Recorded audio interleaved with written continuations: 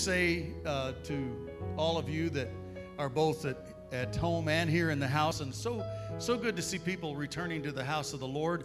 I'm glad we're able to provide an online service, but I want to encourage you who are watching online and have been there for months and months to return into the presence of God. I have just spent 30 days away from the house of the Lord, my friends, and I'll tell you there's a difference in being and watching online and participating online and being here and experiencing the presence of the Holy Spirit in this house.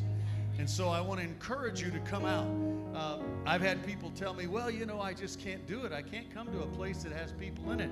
And I say, you go to Walmart, you go to Fry's Market, you're going to all these places that you have to go to in many cases, but don't pretend that it's more dangerous to come to the house of the Lord than it is to go anywhere else, because if you do, you're buying into the lie of the devil that wants to keep you out of the presence of God.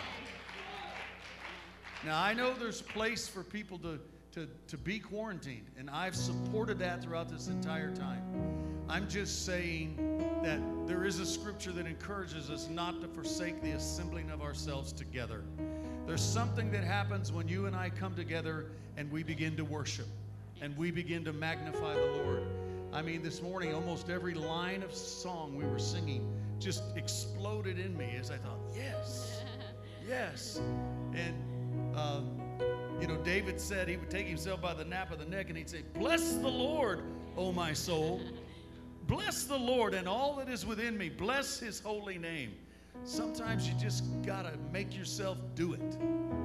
Amen? Yes. And when you praise him and magnify his name, he inhabits the praise of his people, and you sense his strong presence with you. Glory to God. I'm encouraged by that word that you brought to us today. BJ, thank you for that.